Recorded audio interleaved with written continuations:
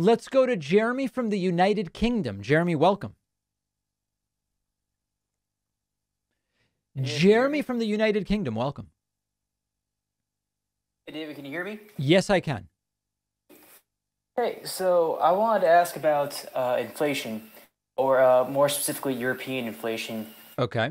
So, the war in Ukraine, despite this Kherson offensive, it's not gonna end anytime soon. And with winter coming and natural gas being cut off from Russia, I've read or I've heard more specifically that inflation could be skyrocketing here in Europe.